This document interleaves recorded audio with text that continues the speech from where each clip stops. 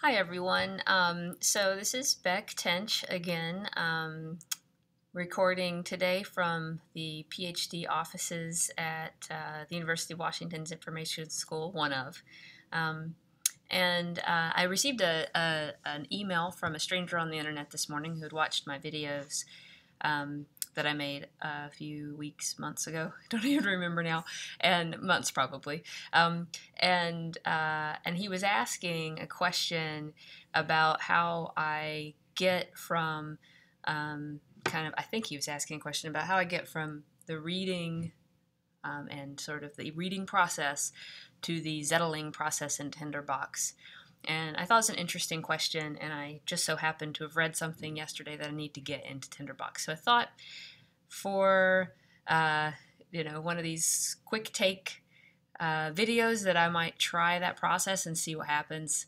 I might just trash this at the end of it, but maybe I'll keep it and upload it. So it's an interesting question because I don't exactly have an answer without doing it. I think that what I do is in large part tacit, or said another way, something that I can't really say why I do what I do. I just do it because that's the way I do it. So here's the article that I've read, and it's actually quite interesting. It's about how we design technology specifically, and this person is writing mostly about HCI, human-computer interaction type of design, as opposed to all sorts of other kinds, and most specifically the theory that he's building his HCI stuff on is an architectural theory of design.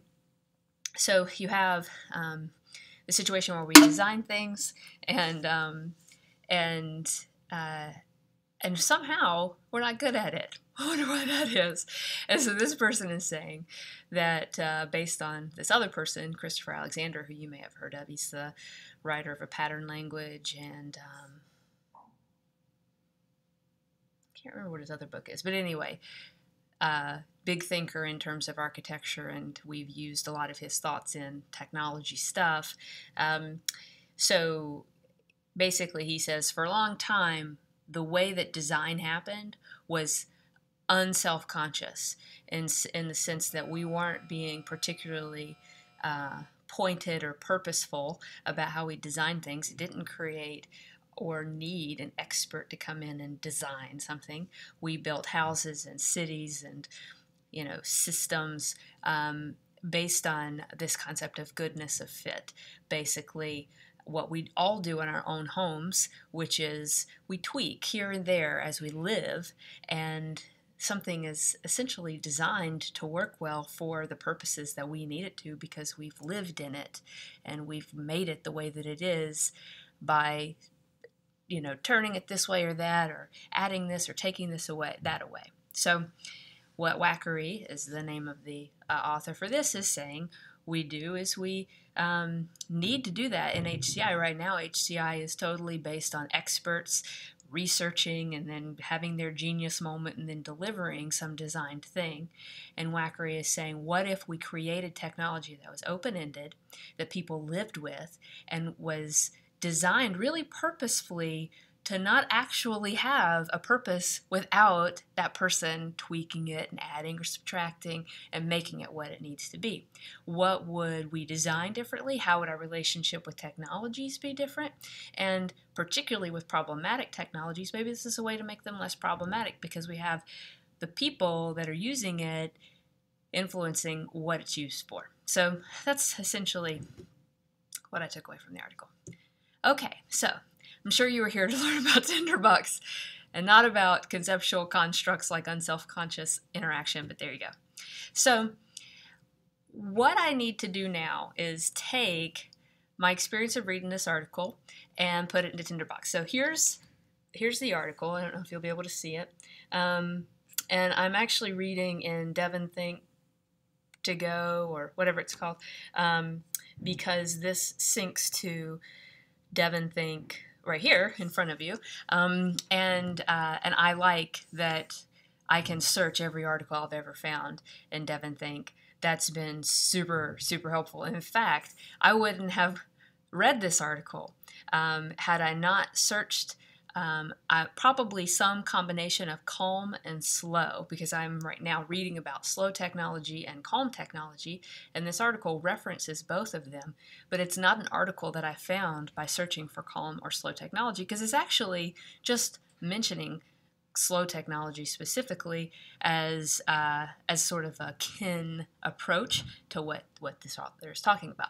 But like, anyway, without Devin Think, I wouldn't have discovered this article to read, and I really like this article. So that's thumbs up to having all of your articles OCR'd and searchable.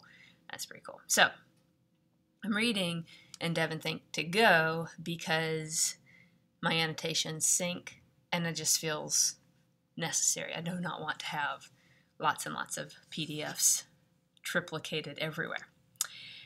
So got that. But also, as I said in the last video, I read with a pen in my hand. Now, lately, because GoodNotes 5 is like way better than GoodNotes 4, I don't know if you've played with it yet, but it's like the GoodNotes 4 designers used GoodNotes 4, and they got annoyed in the same ways that anyone who used GoodNotes 4, which is great, would be annoyed, and they fixed all the problems. So I'm very happy about GoodNotes 5. So what I've been doing, let me find Wackery, is I've been making notes in GoodNotes 5 while I'm reading. This has been nice because before I was highlighting with my Apple Pencil, and then I had my bullet journal and my pen, which is very enjoyable and still carry around everywhere with me, but I was having to switch pens, and this just became like when you're sitting in a boat, in a ferry boat or on a train or something like this is just so much nicer to have just one thing. So I started writing my reading with a pen in hand notes in GoodNotes instead of my bullet journal. So here I have some notes that I've made. Now I want you to notice, I hope you can see this, that this is a bullet right there. This is a dash. So as I took notes, I bulleted some and I dashed some. The reason I did that was because the bullets I thought were kind of Zettel worthy, and the dashes were notes that I made to myself. And so let me find a dash. Okay, so here's a bullet. It seems important to note that the design of these objects is very purposeful, and the aesthetic quality is one that evokes potential, even though it may well lack clarity. So that is something that I want to get in my Zettel somehow. But then the next note says, dash, I agree that aesthetics matter so much, especially when use is to be determined by the user. And then I did a little acronym TBDU as a way to like think like, oh, that'd be cool if we designed things so that the use was to be determined by the user so much that there was an acronym TBDU. So I don't need to Zettel my agreement about TBDU or that aesthetics matter. That was just a thought I had. Here's another, which is basically a disagreement. So the author was talking about this other kind of parallel line of thought that is similar to unselfconscious interaction called non-infinito. And I haven't read anything about it. I don't know if I will, but I kind of had a disagreement type thought around how the author was characterizing non-infinito, and so I wrote my disagreement in a dash. I'm not going to Zettel my disagreement necessarily.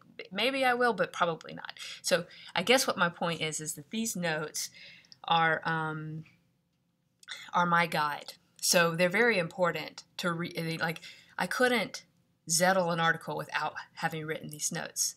It would lack cohesion or process. Like, I'd have to jump really big time every time I wanted to Zettel. While I'm reading, I'm writing the notes, and the notes will scaffold my next activity, which is the Zettel. And one of the ways they scaffold the Zettel is because there are bullets that have been indicated as Zettels, and there are dashes that are just notes I'm taking as I'm writing things down. What I do with the dashes, I don't know. But it seems important to write them down, so I do. But I know when it's time to Zettel that I'm only looking for the dots. Okay? All right, so here we go. Actually, I'm going to take a slight break since it's probably getting long, and then I'll come back and do the transition.